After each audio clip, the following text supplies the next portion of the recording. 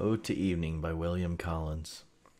If aught of oaten stop or pastoral song may hope, chaste Eve, to soothe thy modest ear, like thy own solemn springs, thy springs and dying gales, O nymph reserved, while now the bright-haired sun sits in yon western tent, whose cloudy skirts with bread ethereal wove, overhanging his wavy bed. Now air is hushed, save where the weak-eyed bat, with short shrill shriek, flits by on leathern wing, or where the beetle winds his small but sullen horn as oft he rises midst the twilight path, against the pilgrim borne in heedless hum. Now teach me, maid composed, to breathe some softened strain,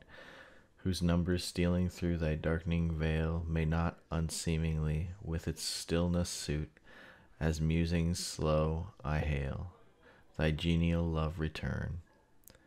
For when thy folding star arising shows his paly circlet at his warning lamp,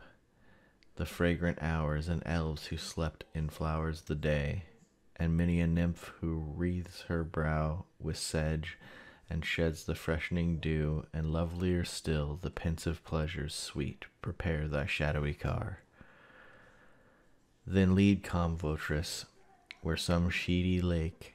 cheers the lone heath, or some time-hollowed pile, or upland fallows gray reflect its last cool gleam. But when chill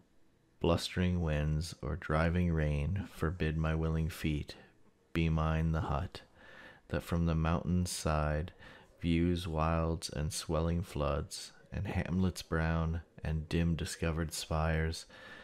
and hears their simple bell, and marks over all thy dewy fingers draw the gradual dusky veil. While spring shall pour his showers as oft he wont, and bathe thy breathing tresses, meekest Eve, while summer loves to sport beneath thy lingering light, while sallow autumn fills thy lap with leaves, or winter yelling through the turbulous air